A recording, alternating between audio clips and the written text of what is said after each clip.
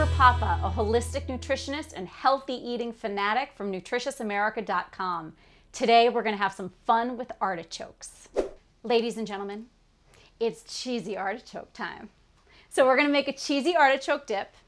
And yes, even a nutritionist needs a little indulgence sometimes, and this is my indulgence. So I'm starting with some mayonnaise. I'm actually starting with veganese. It's a vegan mayonnaise, and honestly the reason I use it is because I think it tastes better, and there's only 4 ingredients and they're all natural.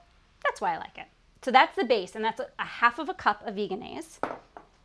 And then I'm going to use Greek yogurt. So I have lightened this recipe up a little bit, but I did not skimp on the cheese part. I just skimped on some of the other parts. So a 1/4 cup of 0% fat Greek yogurt. I'm sorry, a half and a half. Half of everything. Half of a cup of grated Parmigiano Reggiano. Okay. I mean, that's pretty much all you really need right there, right? Just some parm, a little bit of mayonnaise. Okay, now artichokes, of course. So this is a 14-ounce can of artichokes, drained really well. Make sure to squeeze the liquid out of them, and then chopped up small. You can certainly throw them in the food processor to chop them if that's easier for you. Okay, then we need some garlic powder for a little bite. And a lot of black pepper because I love it.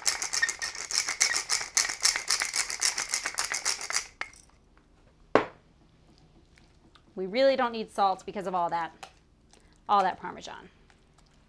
So this is the base of it. Going to go into our baking dish.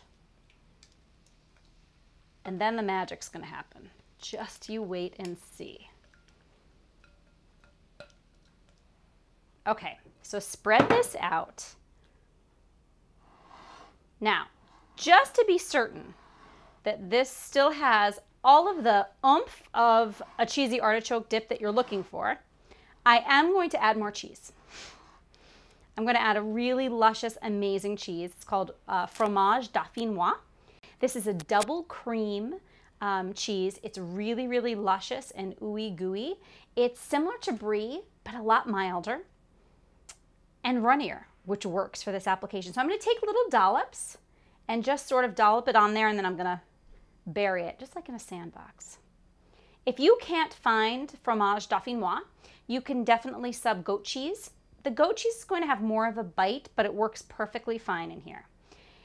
If you don't want to use goat cheese, worst case scenario, you can use cream cheese. But it's not going to have all the lusciousness of this. So I'm literally just going to do a couple of dollops throughout. And this is that sort of hidden surprise. When this gets baked, this gets just so ooey gooey throughout the whole dish. And everyone says, "What's that? Why is this artichoke dip better than any I've ever had?" Okay, so I'm just going to like bury this cheese, literally. Just use your hands here.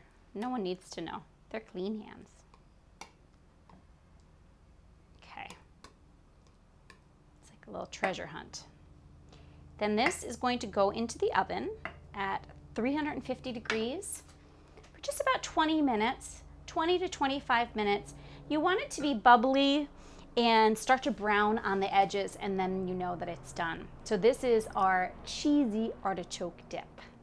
Thanks for watching. I'm Abra Pappa from nutritiousamerica.com. Have a delicious day.